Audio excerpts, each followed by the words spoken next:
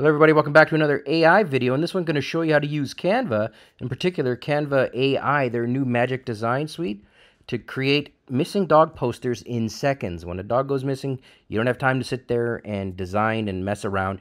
Get right to it. Okay, you go to canva.com, links in the description below, and you're going to see this here on the front page. Click on the upload button at the top right here. Now grab the image that you want to use off your hard drive. For me, I'm going to go to my pictures file here, and I'm going to grab an image of my dog Kingston, and we're going to use this as an example. I'm going to go ahead and click on yes, use in a new design, and then actually I'm going to skip that. I'm going to go add to template. This is even quicker, faster way to do it. When you do that, you're going to see here that Magic Design is loading up a bunch of options, and a lot of them are very, very good.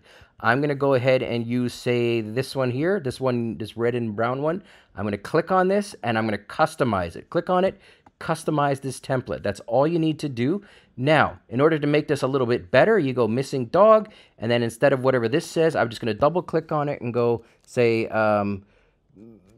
yeah, brown leather collar with Kingston.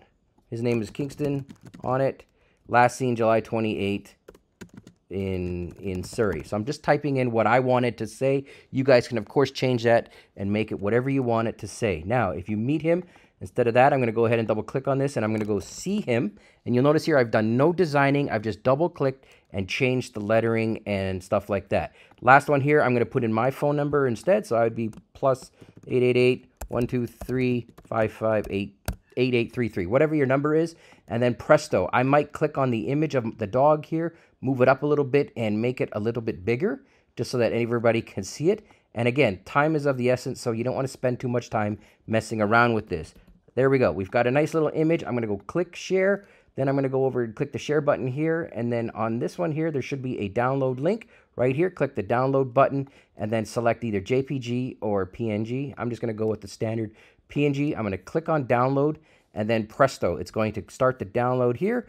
I'll open it on my left side here. I click on that. Done. I have a missing dog poster. Print it off. Do whatever you need to do. Get your pupper back. Thanks for watching.